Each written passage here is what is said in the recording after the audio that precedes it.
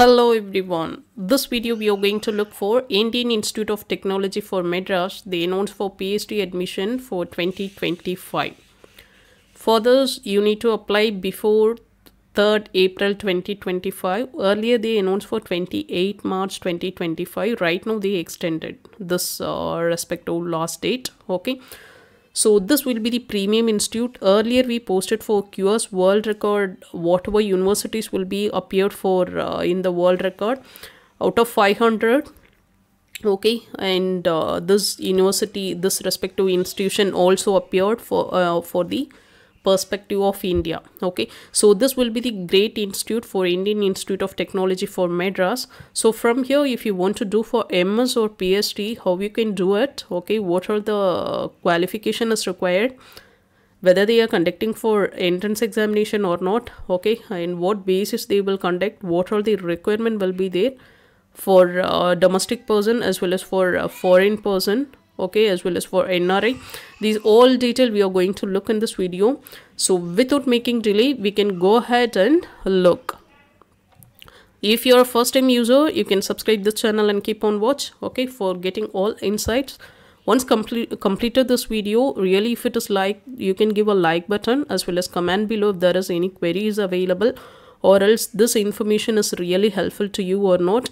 Then only I will make it for more video for PhD aspirants. Okay, whenever the notification coming for all over India, immediately in our channel you will get it. Okay, let's see the important date for this information.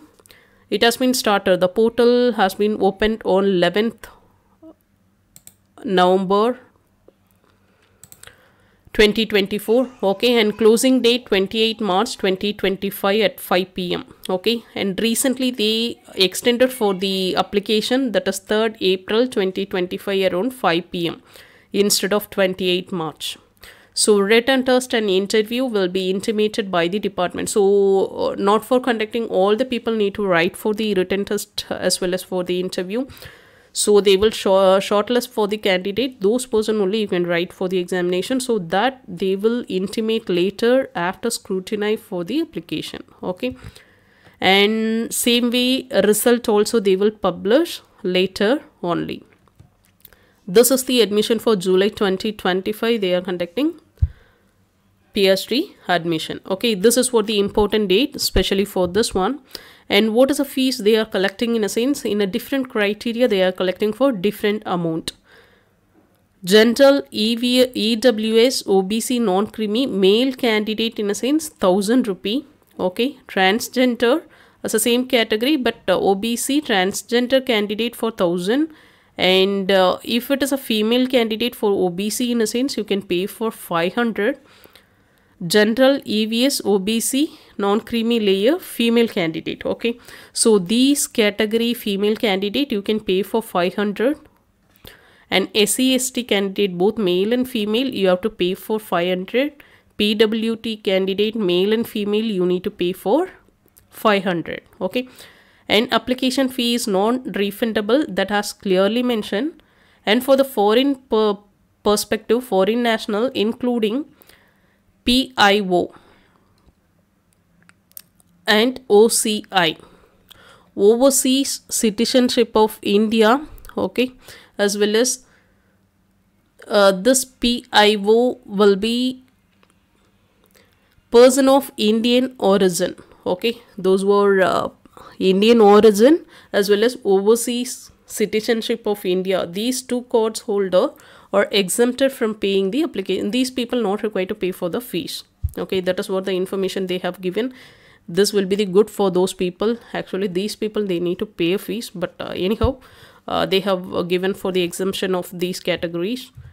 And next we can look what are the department they are conducting for this admission. In a sense, various department will be available, and especially this channel mainly focus for the management, right? So from here, if you're looking in a sense, aerospace engineering, applied mechanics, biotechnology, civil engineering, chemical engineering, computer science and engineering, chemistry, engineering design, electrical engineering, humanities and social sciences, mathematics, mechanical engineering, metallurgical and material engineering, management studies. Over here for the management studies, if you are looking for general candidates, 7 seats and EWS 2, OBC is 5 seat, allotted SC is 2 and ST is 1, totally 17 if you're applying for PhD. And by the way, if you're going to apply for MS for the management studies, available totally 10 seats, that is your for 1 EWS for 1 seat, OBC 3, SC 2, ST 0. So depends upon the seat availability. Okay, you can look and after that you can apply. Okay, these are all the department they are inviting for the PhD as well as for MS. And their seat availability also they mentioned clear.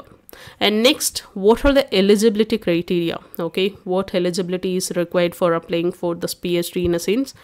This is only for the management students. Okay, I will show you, I will give you a link for the brochure. Okay, whatever department and what will be the qualification is required for later we can look those things, but currently we are looking for management. Okay, so as you are doing for PhD in a sense, master degree or 2-year PG diploma in a relevant discipline and a bachelor degree with good academic record, minimum 5 years of undergraduate and postgraduate. Okay, normally UG will be 3 years in India and PG is 2 years, so that is what they have mentioned over here, or else you have to do for 5 integrated courses. Okay, master dual degree or equivalent relevant discipline with good academic record. Okay, that is what the criteria they have mentioned. And they have mentioned here, apart from the education, you need to complete for national level examination also. You should qualify for the national level examination, that is either GATE,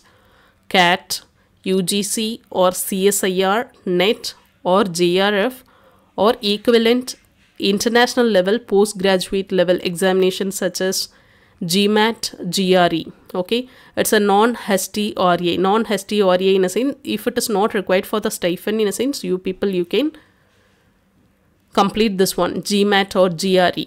This is especially for foreign national people, they will mention over here.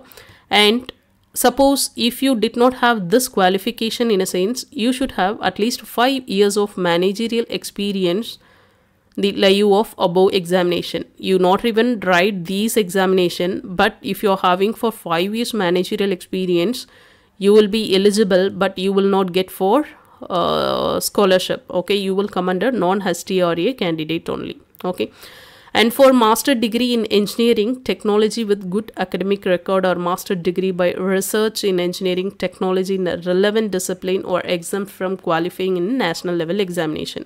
So 2 criteria has been given. You should have a educational qualification as well as for national level examination. Okay, or else if you did not have national level examination in a sense, you should have industry experience in a managerial level for 5 years.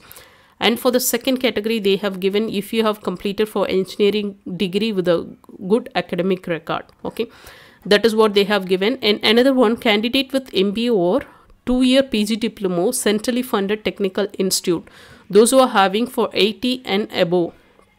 Okay, and you shouldn't, or you did not write for any national level examination, that person also eligible. Okay, this is a good thing, because those people are having for 20 years of experience will be there, but they focus for industry. After that they think to join for PhD, again they need to study and write the UGC NET examination. In a sense, it is little bit tough, they need to study all those things. But these kind of people only, they have given this kind of criteria. Really it is invited special point of view, those who are doing for industry work.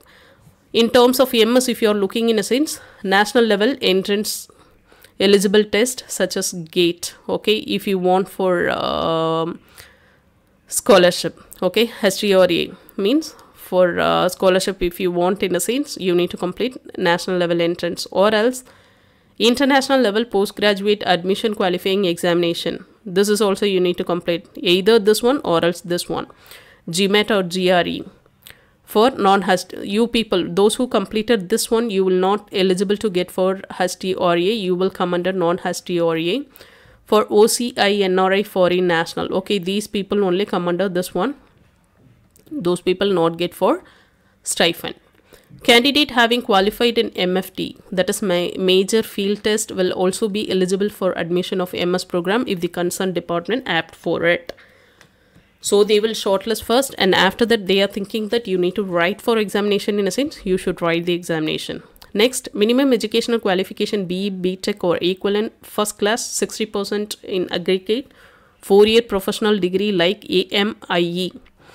This you can do as a distance also, AMIE, or equivalent program in a relevant discipline with first class 60% mark as aggregate.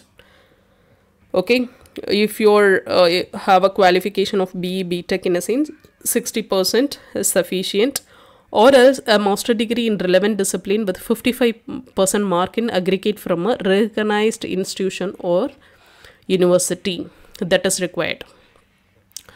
Either this one or else this one. And minimum work experience nil for those fulfilling the above condition for qualifying test and minimum educational qualification. Okay, if you're willing to write for the examination, you should have this educational qualification. You not required any work experience. And 3 years of managerial experience for those who fulfill the minimum educational qualification condition but not taken or ineligible to take a qualifying test. Okay, such applicant will be administered by Department of Test to evaluate their eligibility, their candidate or not eligible for HRTA. So if you're having 3 years of managerial experience, okay, you're not like to write for the examination, okay, minimum educational qualification you have, but you're not take a test, okay, so such kind of candidate you will not eligible to get for stipend. That is all. That information also they have given. This information only for the management candidate if you are opting for PhD as well as for MS. And next, in what basis they will select? Okay, the educational qualification point of view, it's over. In what basis they will select? In a sense, eligible candidate possesses minimum educational qualification. That is what earlier which we looked. Satisfying additional and stiffer criteria set by the department from time to time. They will change it, okay, whether you need to write a test. In a sense, you should write the test.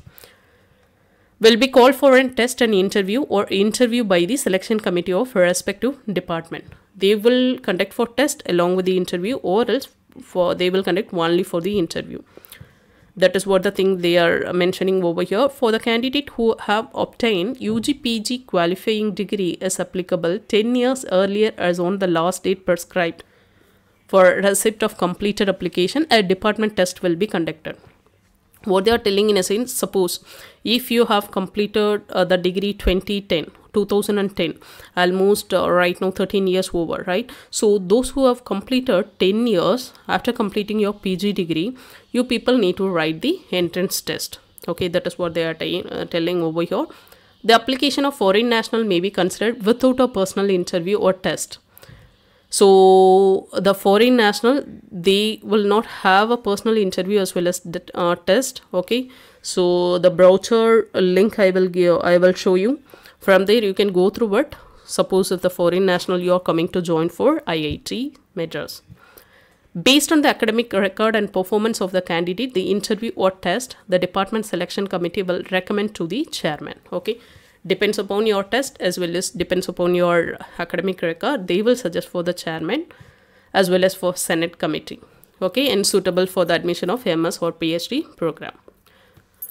So from here it's available both the persons as well as the stipend is also available. That detail and all we will look little bit later.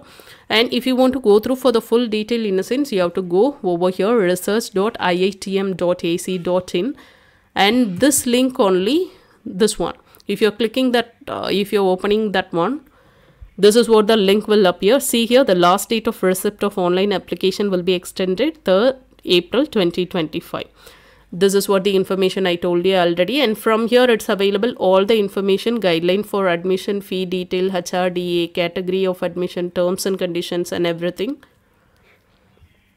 If you're clicking for guideline for admission, it will come for brochure. Okay, this detail, and from here only most of the detail we already looked. And for the financial assistant, that is HASTI or A, non-HTRA we looked earlier, right? So financial assistant, you will get it for PhD and MS program candidate for regular stream. Okay, those who are doing for part-time, you will not get it. And they should work 8 hours per week in a department to earn this assistant. Okay, if you want to get for financial assistant, in a sense, you need to work for 8 hours per week. Renewal of assistantship every semester will be contingent on enrollment satisfactory progress, because you're based on your performance only, they will proceed further. That is what the information they have given. PhD HTRA, they will give a fellowship. Okay, for PhD, in a sense, 37 per month for first 2 years they will give. And third year onwards, they will give each and every month 42,000 for the next 3 years. Totally 5 years they will provide. Suppose if you're completing within 3 years, in a sense, that is well and good for the PhD. Okay. They are also eligible for HRA as per GOI norms, Government of India norms. Okay. And MS by research, and those who are doing for MS, they will get the fellowship of 12,400 per month, initially for 2 years. Additional 6 months with specific recommendation of GDC. Okay. So depends upon that, they will extend for these things. So other scholarship like UGC JRF, already they have completed for JRF, or CSIR JRF, or DBT JRF, NBHM, and SPAYR, these kind of things, national level tests, those who have completed, in a sense, so automatically you will get the respective fellowships, okay, through the funding agencies for the regular candidate. This is what the information they have given. As well as admission without assistantship, considered admission to the PhD and MSc without assistantship as a part-time external QIP staff, foreign national and project NSTRA. These kind of candidate, you will not get it for research stipends. Okay, that is what the thing they have given. Okay. And for especially for management, what all the specialization will be available? Okay, because different specialization is available under management studies. Okay, under the finance point of view, these kind of things is available: finance, business studies, capital market, venture capital, development finance. Mostly all finance related things will be covered over here. And by the point of accounting, if you are looking, in a sense, finance, development, public finance, behavioral finance. Finance point of view, it's not organizational behavior, human resource. For accounting point of view, it's showing less. So those who are doing for accounting, you need to get touch with them for financial person. Such kind of things will be available or not. Special for pure accounting, those who are ready to do for PhD. Okay, so these kind of specialization is available for the management. So as the same way, in other student also, you can look this brochure. That is what the link I told you. If you're going over here, guideline for admission, those who are appearing for PhD, you can go through it as a full things. Everything is available over here for remaining specialized students. Go through it. After go through full information, you can try to apply. Okay. All the best for each and every one of you, those who are going to apply for IIT. After looking this video, someone has applied, and after that you get for IIT admission. If you selected, in a sense, leave a comment below. This will help you helpful for other student also. Okay, and really this video will be helpful. Just give a like as well as comment below, really helpful to you. Then I will do it for more video for you, and immediate notifications, it will come to your notification board. Okay, thank you everyone, thank you for watching this. Bye.